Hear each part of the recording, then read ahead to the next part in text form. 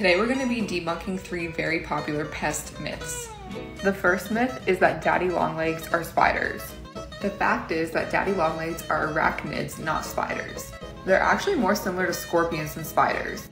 This is because they don't produce silk, they have a fused body, and they only have one set of eyes. Our second myth is that mice love cheese.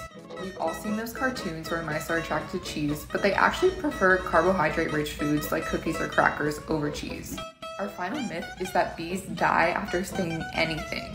The only bee that can sting and die afterward is the honey bee, but even then, they still survive after stinging other insects.